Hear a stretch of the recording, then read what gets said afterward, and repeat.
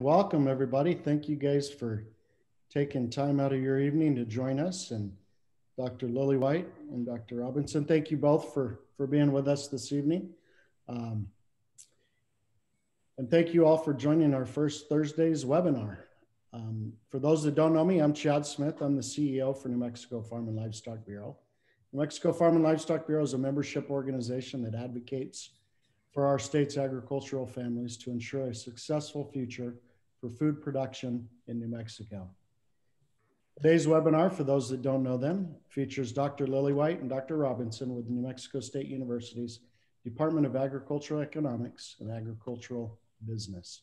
Their presentation is an overview of niche beef marketing opportunities for New Mexico's beef producers. So Dr. Lillywhite, Dr. Robinson, I'll turn it over to you.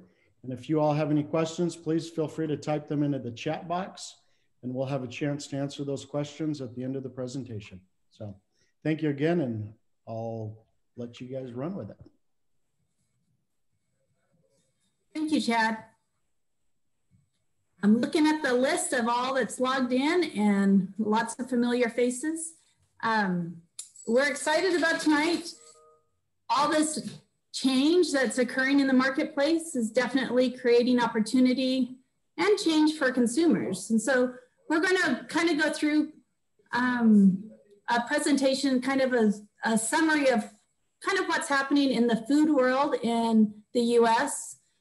And then we'll go into kind of a refresher of the basic marketing concepts, and then we'll be open for just some general discussion.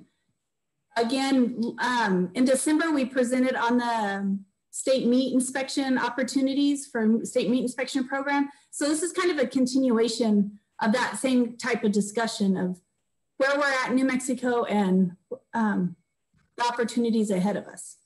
All right, so let me get my PowerPoint up and we'll get started.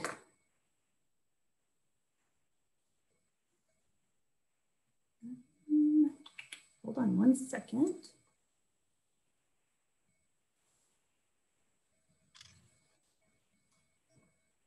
Okay. I can't see it. Hold on, sorry guys. That's the way this works, right?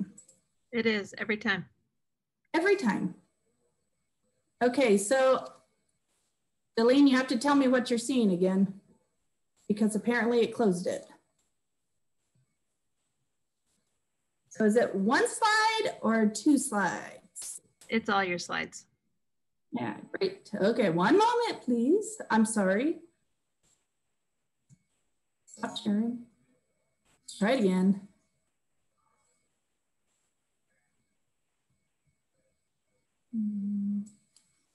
Okay. There you now go. What do you see? Perfect. All right. Okay. So again, our contact information is on this slide for those of you that, if you have any additional specific kind of questions, we're happy to answer. But I think the majority of you that are on here right now know where to find Dr. Lillywhite and myself. So Jay, would you like to just say hi before we jump into this? Hello, everyone. I told Chad she's controlling it tonight, so I'm gonna sit here and smile. Okay, make sure the smile happens. You're the cheerleader. That's your job tonight. All right. So, like I promised, we're going to kind of talk about what's kind of going on, where the meat industry is coming from, and where we're at kind of at this point today. All right. So, recognizing kind of where we were before COVID hit. Right? Think about your lifestyle at that point. General consumers were eating out almost 5 times a week doing lunch and dinner. Typically, there would be some kind of a beef product on there, right? If you consider most households in the US were going to the store about 2 times a week to buy their supplies. And the average dining out per person was about $36 a person. So you think about back in the day, right? That's what I feel like saying. And it was just a few months ago. That seems like a million years ago. The eating out, if you think about where you're at right now, how often do you eat out? Maybe once a week? And it's not even eating out, it's takeout, right? So when you think about the shift that's happened for consumers, from going from eating out 5 times a week, and that's not breakfast or coffee runs, or that is lunch and dinner only, guys, 5 times a week. When you think about that, you think, okay, so where are we going now? While you're thinking, let's look at this next slide. When you consider where New Mexico's red meat production is currently. If you look closely at that, the blue line is the total US, which is trending up until 2019. The data goes until 2019. And the orange dotted line, of course, is New Mexico's production. Pretty significant decline. And you're all thinking, okay, Chatty, stop talking about all the sad news, right? Now let's add COVID into this mix, right? When you think about what's happened with COVID and the impacts COVID's had on us, the going out to eat 5 times a week is gone. The going to the grocery store twice a week. In 7 days, consumers were going to the grocery store twice a week. I was doing that myself, working full time, shuffling kids, and still making time to go to the grocery store twice a week, partly because I love to watch people shop. But when you stop and you start thinking about what COVID has done to consumers and what the changes that have occurred, right? On this slide are a few headlines essentially from different publications. We've all experienced this, we've all lived it. No surprise here. Take it one step further when you start looking at where the meat plants have had temporary closures. This was of June 23rd of 2020. So it's middle of the summer, pandemics pretty much hit that kind of that flat summer level, right? But when you look at the closures, the limited operations, and the reopenings, then it kind of explains the next slide, which is what we've all experienced, right? How many of you walked into those stores and saw the empty shelves? It's kind of boggling, right? When as a mom and as a consumer, I have walked in and bought anything and everything I've ever wanted. It's there as long as I could afford it, right? It wasn't about availability, but more about it being available, let alone the type of limits that the retailers were setting. They set limits on all the animal proteins. They set limits on milk. They set limits on things that, as consumers, we've never had to back away from. Okay, so now all of this is out there, right? What did the consumers do is the question. Where were they going, right? We're in lockdown. Where are we getting our food? You're not going to Cholitos or Andales, right? Where are you going to go eat? You're going back into the kitchen. How many consumers are comfortable in the kitchen? I remember reading articles in 2018 and 2019 about builders scaling back kitchens because consumers buying homes didn't want big kitchens, right? Now what are they doing? They're panicking. When you think about it, so as these consumers are responding to empty shelves, what do you think they're buying? Anybody? So this data was collected through the Nielsen register data from grocery stores. And it shows the before COVID, December of 2019 growth, the growth that had occurred in the last 6 months. And then after February, the end of February of 2020. How many of you have powdered milk in your pantries? Right? I had a guy stop me at the Albertsons on El Paseo and said, where's the powdered milk? I had never bought it in that store and I'd shopped there for 20 years, guys. I had no idea. It's in the baking goods section, FYI. But when you start looking at this, what are all these products? Powdered milk, dried beans, canned meat. Consumers, if you ask a 20-year-old what canned meat is, they might tell you tuna. maybe chicken, right? They don't know what canned meat is. Rice, tuna, biscuit, mix, pasta, they're all pantry items, right? How does that fit into the meat world? Let me take you one more step. So their pantries are full of all this stuff. Now, what are they going to do with it, right? So these are all these facts that are on this slide, I collected through a bunch of different articles. Nielsen data, the grocers headquarters, the NDG or NDP group, excuse me, that's a market research group that collects data for different industries, specific to industries. Let's talk about a couple of these. Okay, so we all know that toilet paper was stockpiled, right? How about cold medicine? Anybody have a cold during this mess? Not so much, right? I didn't, thank goodness. People were hoarding. They saw huge growth, like 50% or greater in toilet paper purchases, health supplies, and pantry items. Specifically, cakes, frozen treats, and adult beverages saw huge growth. Margarita mix, guys, 191% growth. What's that tell you they're doing? Chad's grinning, right?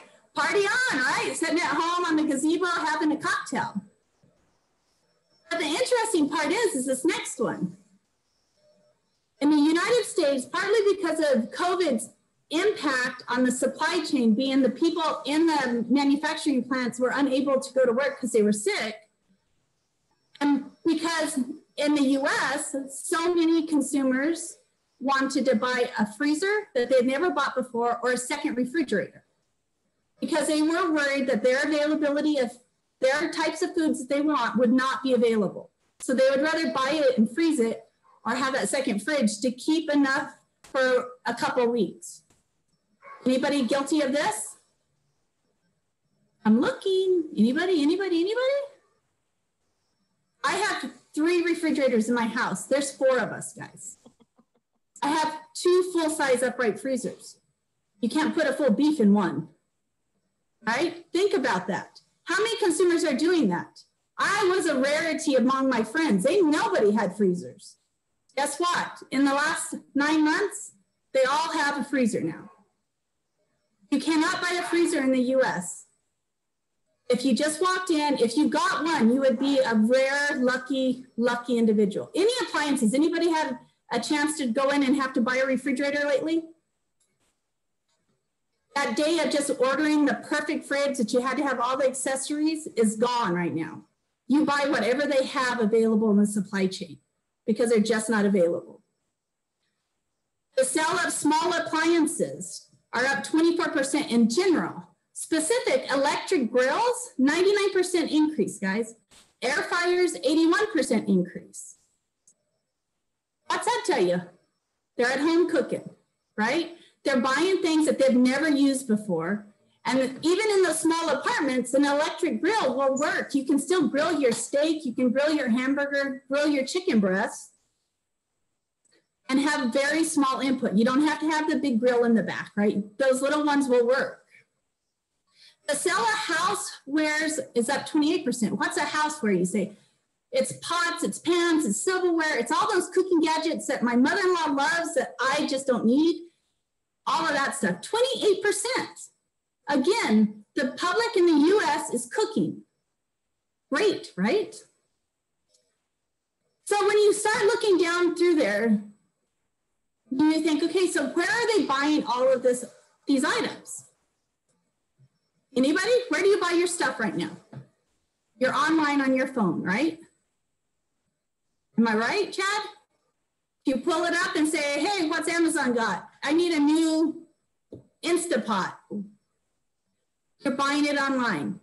In 2020, May 2020, 40% of shoppers were ordering their groceries, not just their gadgets, but their groceries online. And that's up from 28% in May of 2019. So in 1 year, we've had some serious shifts in the way we're ordering and purchasing our groceries. That last note is a negative for the industry, for all meat industry, anybody in the food industry. The decline of full service restaurants, 80% during the lockdown. It's pretty hard to stay in business if you have that kind of a significant, it's like the bottom fell out for them, right? Okay, so all this is going on. So now you think, what is the US consumer? How are they responding to this, right? Of course, we're eating at home. Consumers eating at home, it grew according to the NPD group, which again is that market research. They do lots of register retail data collection. It grew from 80% to 87% in the last 9 months. The interesting part about this eating at home, you think, well, 87% is not that much. But when you step back and you think about eating out 5 times a week for your dinners and your lunches, and you think, okay, I can see that there's a lot going on.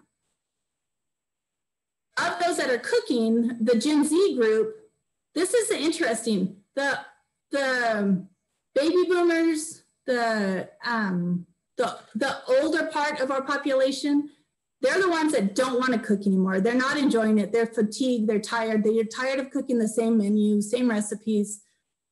But this group of Gen Zs, 43% of them are saying that they're enjoying the cooking and they're going to continue this.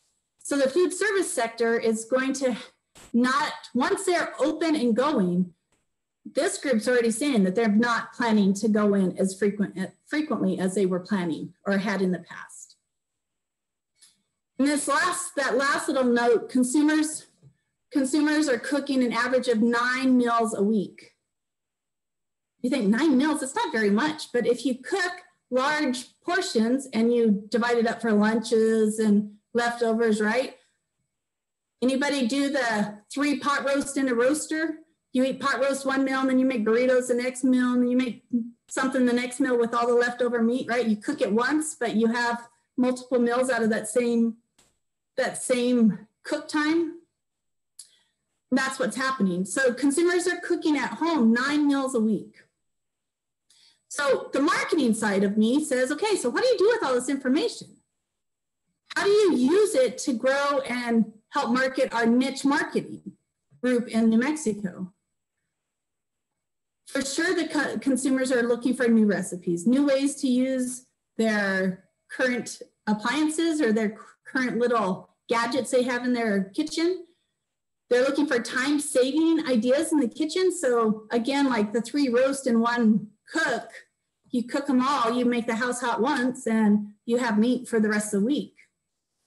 And then of course, this healthier, quicker options. There's quite a bit of data out there about how consumers, initially they were eating lots of cake and drinking beers and having margaritas, right? And eating a lot of bread. But the reality is we've been in this now for 10 months and everybody's pants don't fit and we're all wearing elastic waist. And now what are we going to do? We've got to start figuring out a way to eat at home on a healthier platform.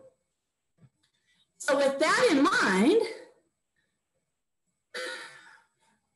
some of the online grocery shopping trends that consumers are looking for, right? If you think about your own, how many of you have done some shopping online, grocery shopping online?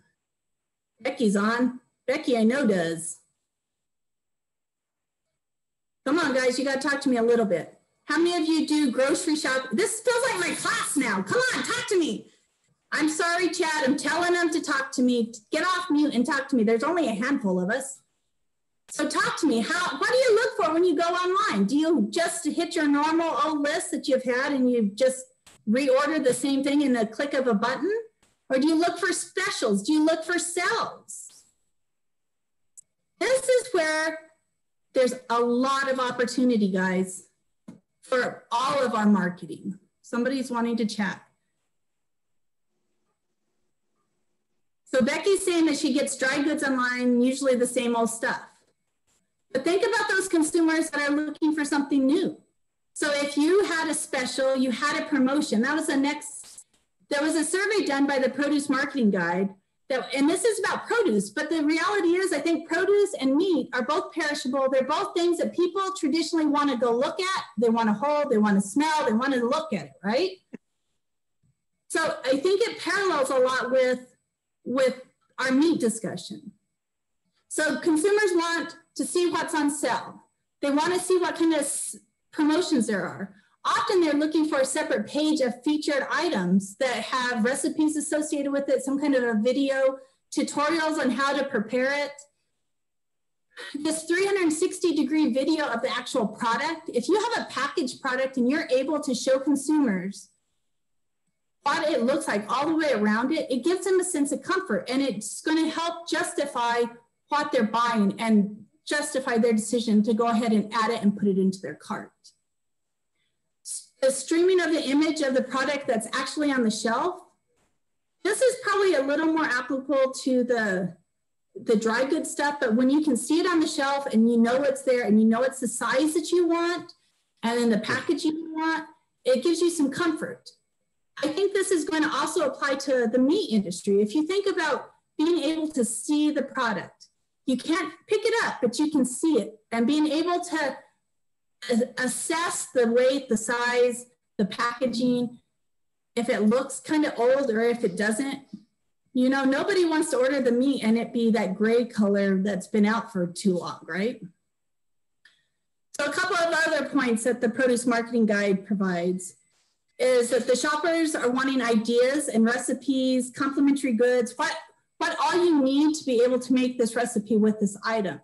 So on our social media pages, if these companies, all of you guys have social media pages or even a website that hosts that your consumers that are buying your meat can go and visit, and you can add a whole recipe and all the items, maybe even show them how you prepare it.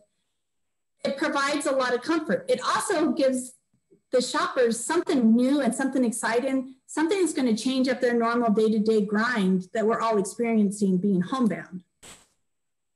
Especially when you're talking about different cuts of meat or different ways to fillet a different, you know, a roast, and you fillet it different and you make kebabs with it, or you cut it across the grains and make it easier for them to prepare or quicker to cook, or combined a big pot roast with a Instapot recipe and feature that on your website. All of a sudden you're getting some interest, and you're getting these consumers to one, they'll come back. If they like your recipe, they're going to come back and say, what else you got? And then of course the reminders of these regular purchase items. If you buy anything on the Walmart, the Sam's, the Instacarts, any of those apps show the consumer, the purchaser, all the details of what they bought last time. So you can reorder that exact cart in the push of one button. So on your website, if you're able to as well do the same thing and provide these customers with the same option, just to, yeah, it was great. I ate all the meat. Let's do it again. And that kind of takes you back to that idea of a subscription service. Anybody ever done a subscription service? It's kind of an old way of looking at it, right? You think this mail order and every month you get your package. But in today's world, with our limited access to the retail environments, a subscription might not be a bad marketing tool. If you think about being able to supply a steady group, it's kind of like a CSA, right? Community supported agriculture product. Every week or every month you get this package, and it has an assortment of 10 pounds of some kind of meat, different cuts, different, just like a mix. It's going to provide you a steady retail base. And it's also going to give them, if you're providing new recipes and stuff, a lot of different options on how to prepare the same old hamburger meat.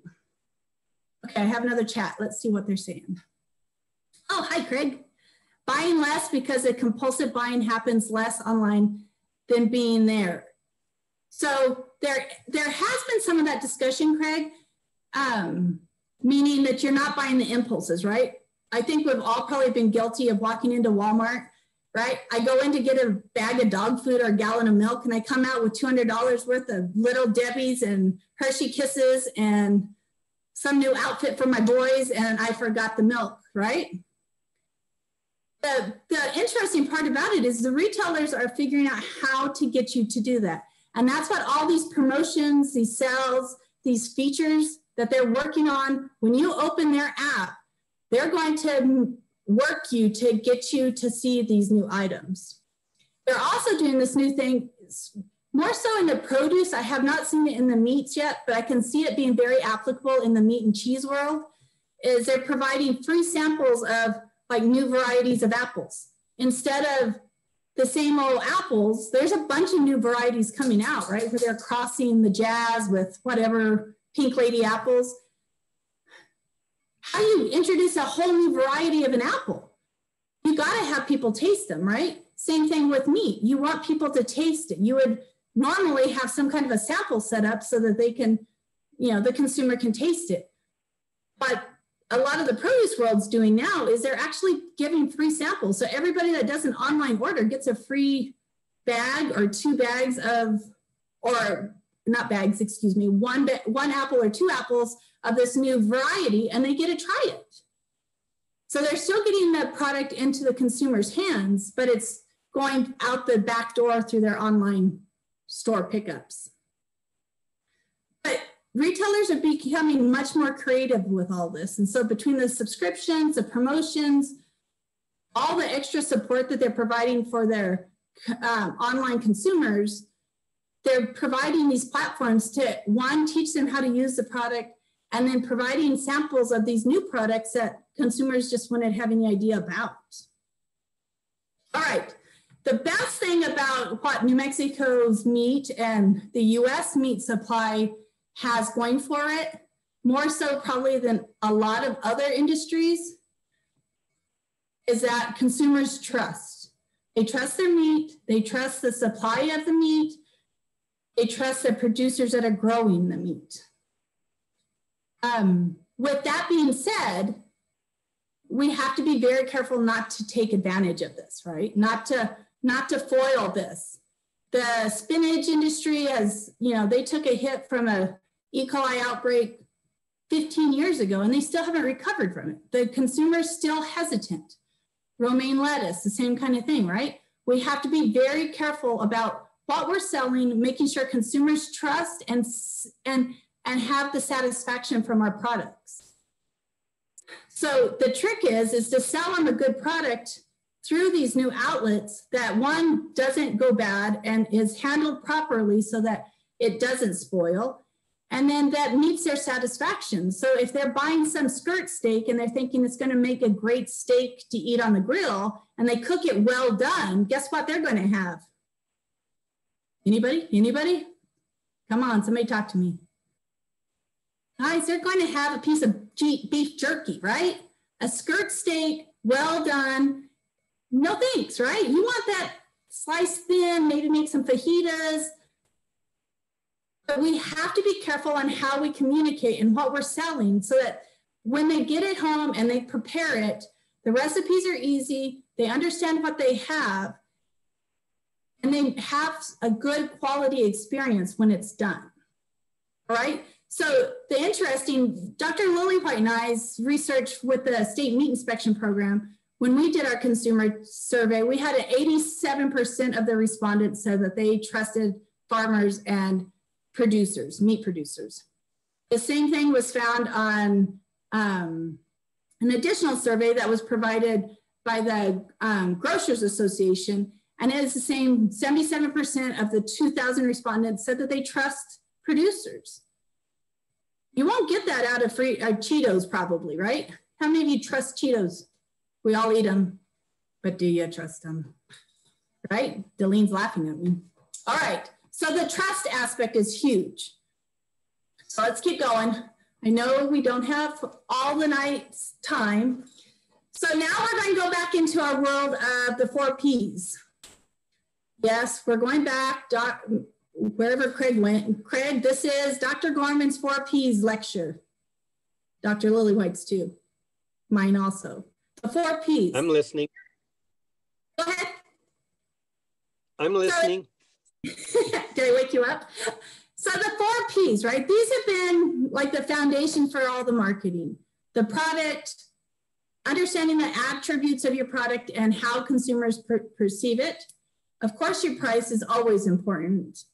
Your promotions, your strategies on how to promote and advertise, how to sell your actual product itself. And then the final one is place and where you're planning to sell it, how it's going to travel through the market channels, the transportation, the logistics, how you're going to get it to the consumer. And of course, we added this little last P, which is personnel, which without the right people working and doing all of this, you're going to have a hard time. So it really should be the 5 Ps, but for sake of formality in the marketing world, we'll stick with the 4 Ps. All right, so we're going to break each one of these down a little bit. Are we doing all right on time, Delene? Moving along. Okay, moving along.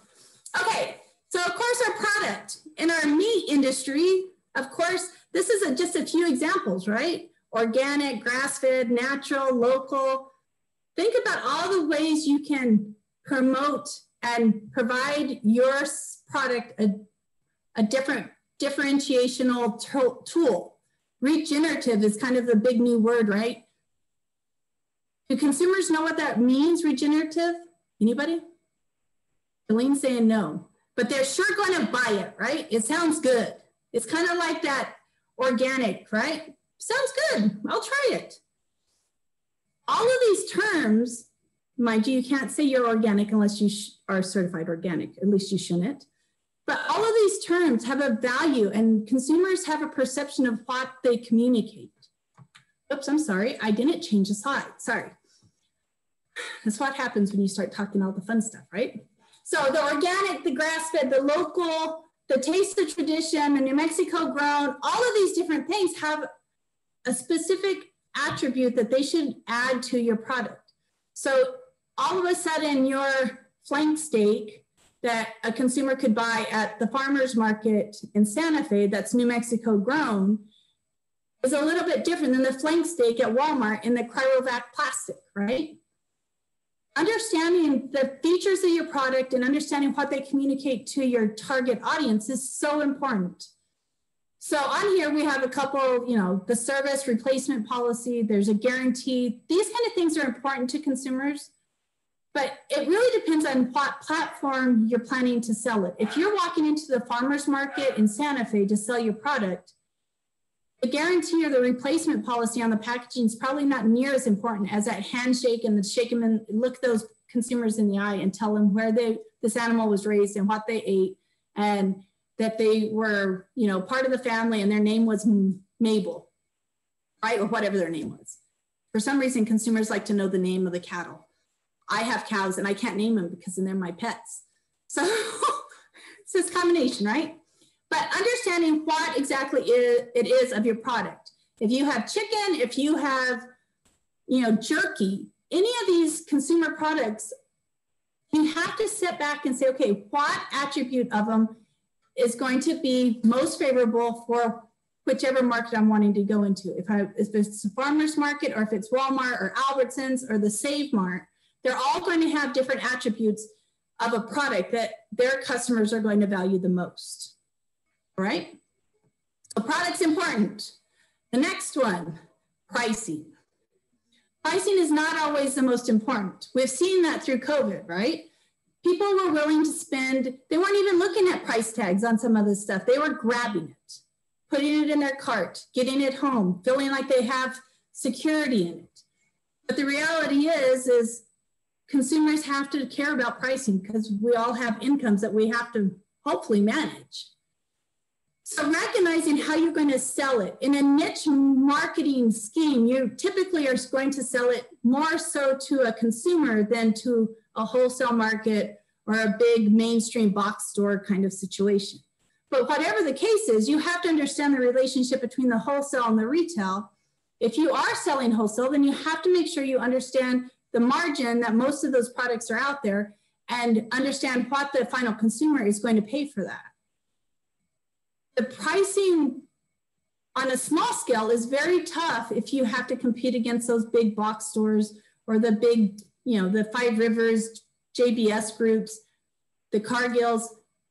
As a small producer, of course, our costs are much, much higher typically than those guys. And so how you position this pricing is important. Of course, on the marketing, you have to talk about any kind of discounts or allowances. Meaning if you're buying bulk or multiple packages, or you buy 10-pound packages of hamburger, you get an extra pound free, any of those kind of combinations. The pricing definitely affects the overall purchasing. no question about it. Okay, and then this last one, the credit policy. Anybody sell any livestock on credit? Let me know, I might buy one. I'm kidding, not really, I might buy one.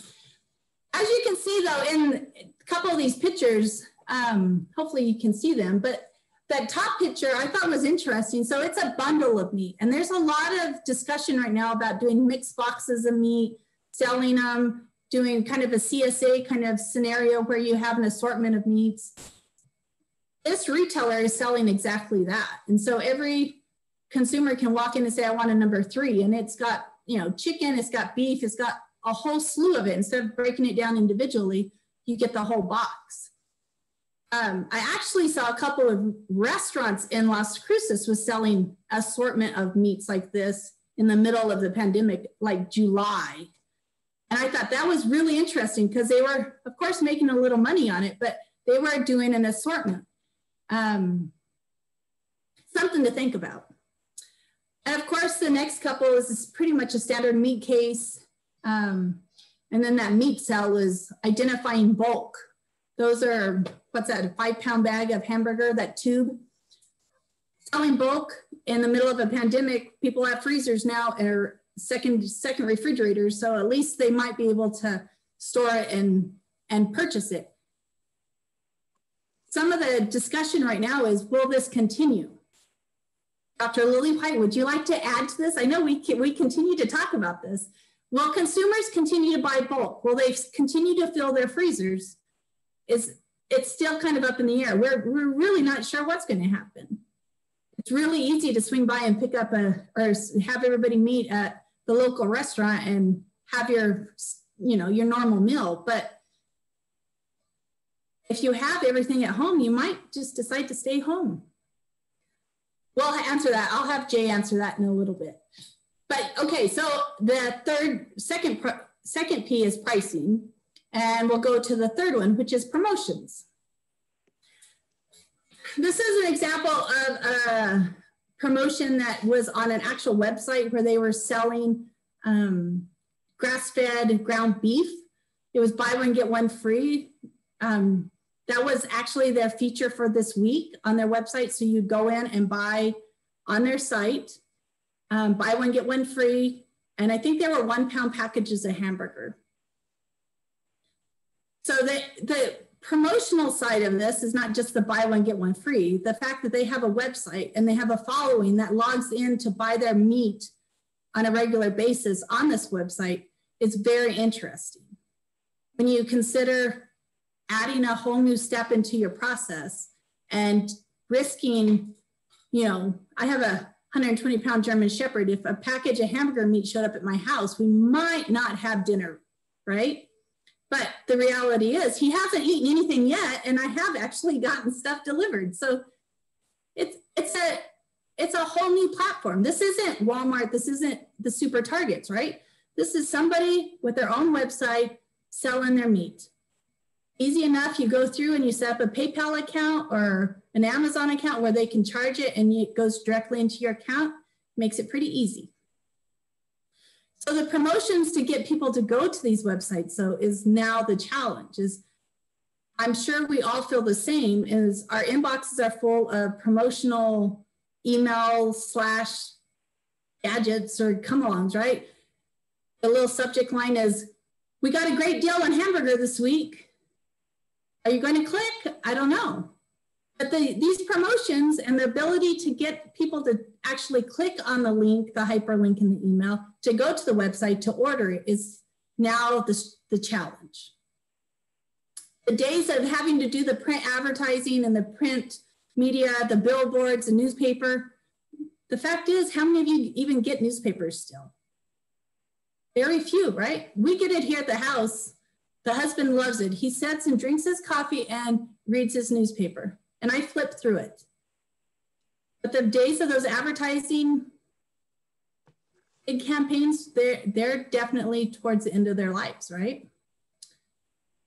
So the advertising's definitely changed. Platforms like TikTok, Instagram, YouTube videos, all of those are driving a lot of activity into different websites, and being able to customize those messages and promotions to reach the right audience, you know, your TikTok might not be the best place to sell a bunch of hamburger. But if you're able to partner it up with Hulu or one of the movie channels where you're able to stream the channels and get the attention of those moms that are sitting around thinking, man, what am I going to do for dinner tomorrow? It might pay off. Again, the advertising methods, publicity programs, social media platforms, sales promotions, and of course your personal and direct selling. In New Mexico, the farmers markets most of them are back to open at some level. So that personal selling is still an option for a lot of our producers in the state. And of course, knowing your circle of friends and knowing the circle of their friends, that outreach efforts on the promotion, if you have a cool graphic or a cool recipe and they're all talking about it, you can get a lot of tractions just from your immediate circle, right? So the promotions. Craig, do you remember the last P? Personal.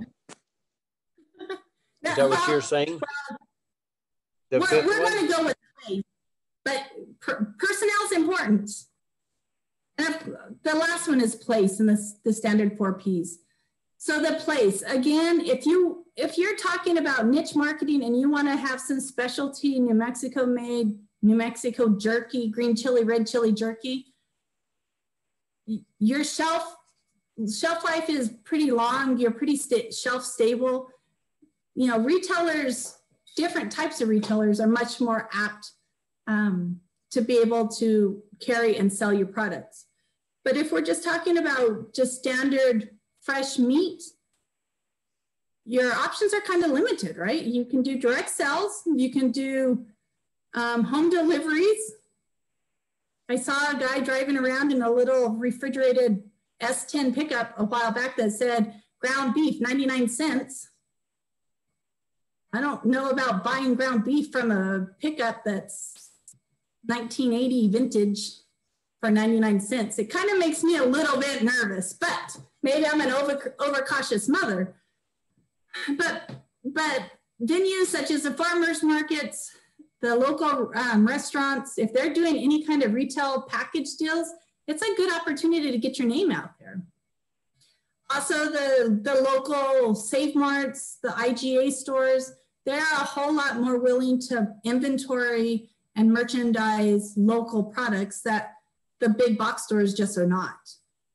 The disadvantage is that they don't do a whole lot of online ordering, right? Those consumers typically are walking in and buying, but they're still selling a lot of product.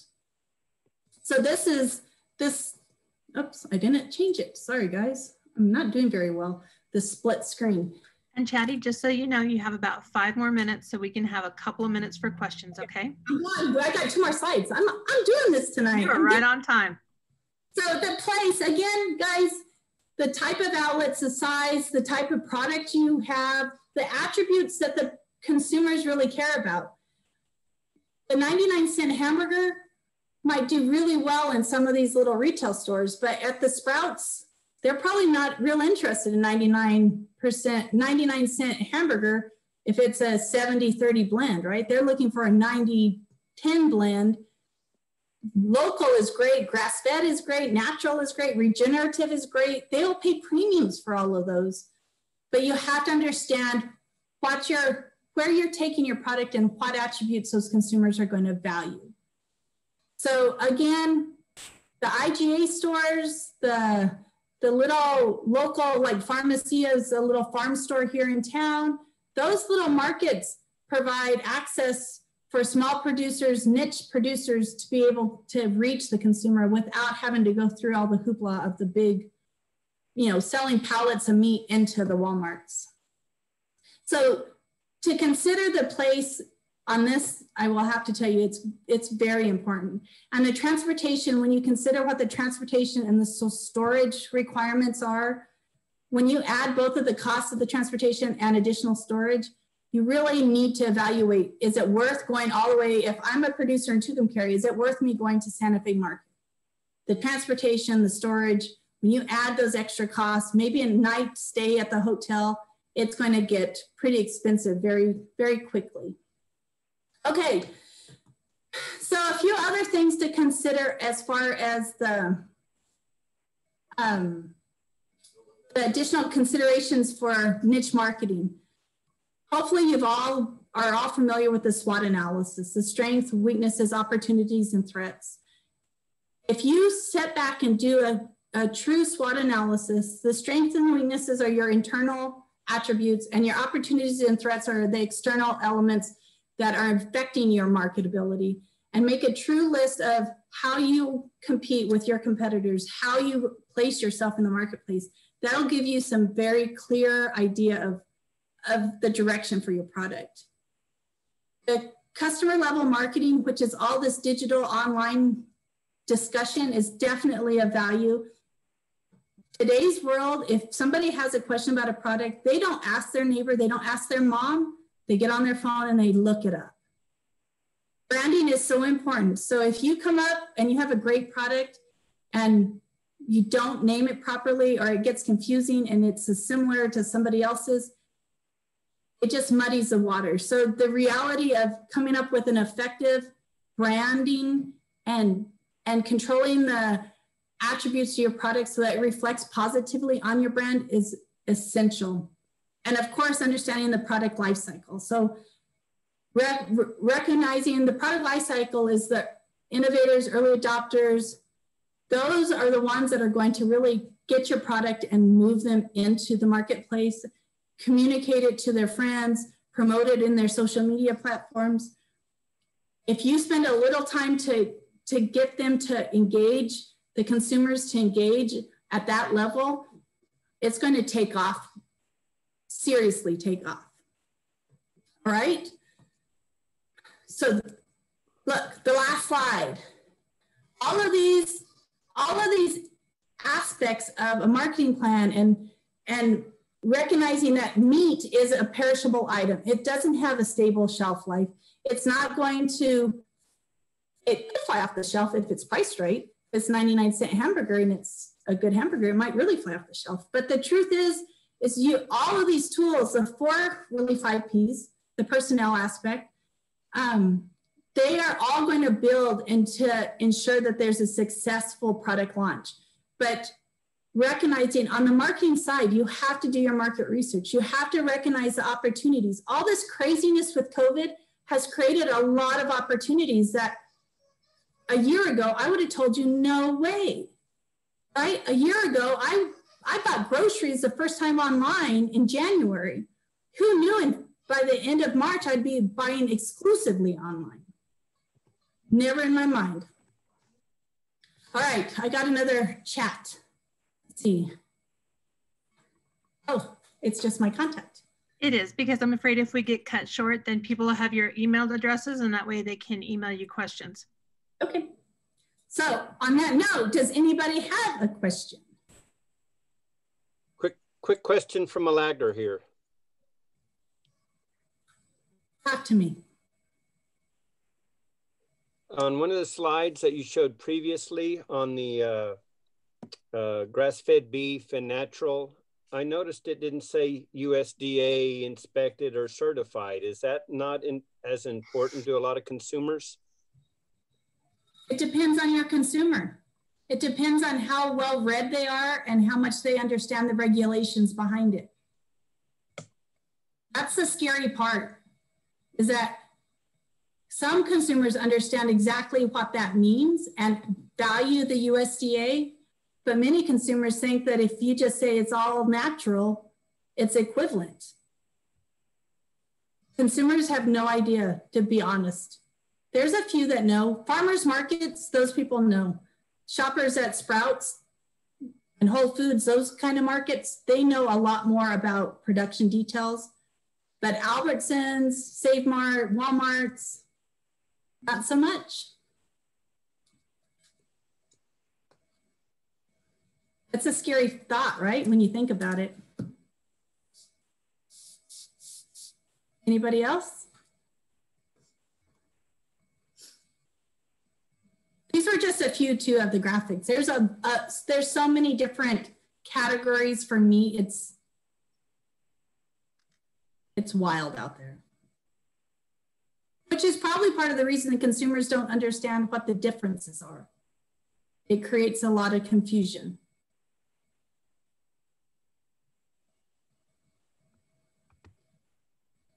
Anybody else? I do. Can you hear me? Yes, ma'am. Good evening. I'm a producer from McKinley County, and this is something new for me, the organic and then the grass-fed meat online. I just caught it the last 4 to 5 minutes of your presentation. Will any of this document that you or your PowerPoint be on the website? Or can you email it to me if we have a better understanding and then to contact you later on? I can absolutely contact you later on, but I think Delene's going to have this whole presentation it's recorded and will be up on the YouTube channel. Absolutely. It's going to be on our YouTube channel tomorrow. All you have to do is watch our Facebook page and you'll see the link right there. Thank you. Thank you. Thank you. It's good to see a Gallup folk. I'm from Gallup. I grew up in Gallup. Feels like home.